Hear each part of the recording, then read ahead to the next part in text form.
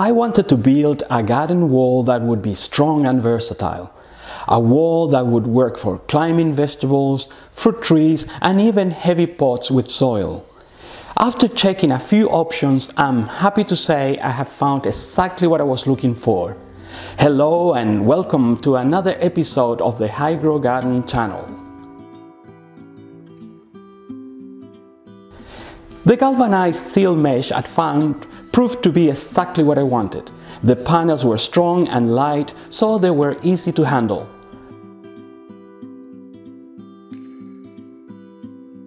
The panels came in a very good size of 2.4 by 1.2 meters, or nearly 8 by 4 feet.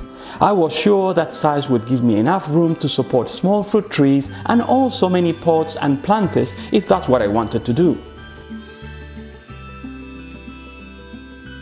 I found that bungee cords worked really well to help me keep the mesh in position until I was able to secure it firmly using metal clips and screws.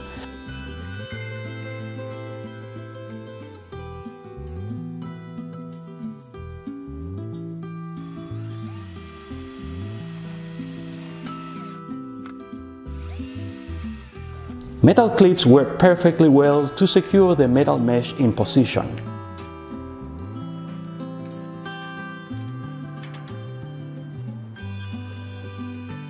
I was happy when one of my sons arrived just in time to give me a hand with the larger panels. It would have been more difficult if I had to do all that by myself.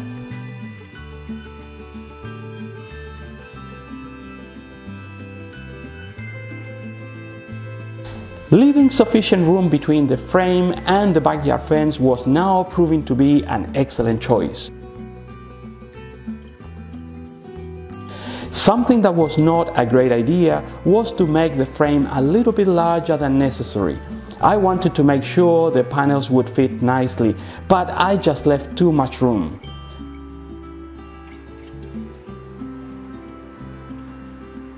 In the end, I was very happy with the final result.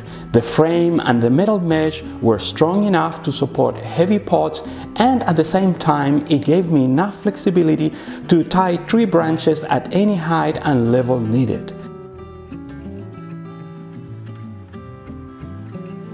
Now I was finally ready to begin my first experimental vertical garden.